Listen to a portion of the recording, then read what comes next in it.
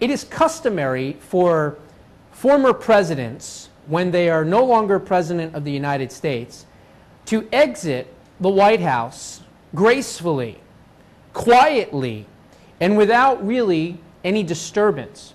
They are to leave Washington. Sometimes they stay, but normally they leave Washington. They go back to their lives as private citizens. And they do not meddle, they do not comment, and they do not ridicule the incoming administration.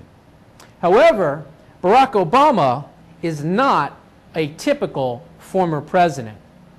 He is an arrogant, elitist, communist, Marxist, Muslim scumbag that spent 8 years fundamentally transforming America and making sure that he destroyed every aspect of what makes America great, from our history to our culture to our traditions.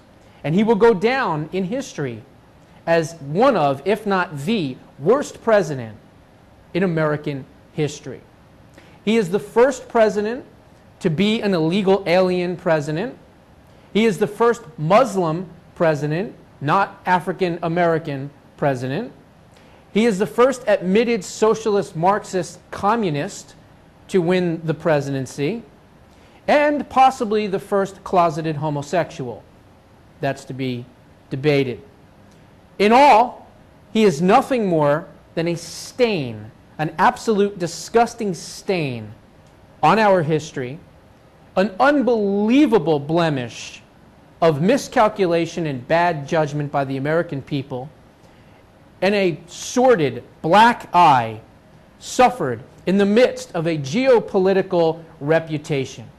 In all, a failed, fraudulent presidency.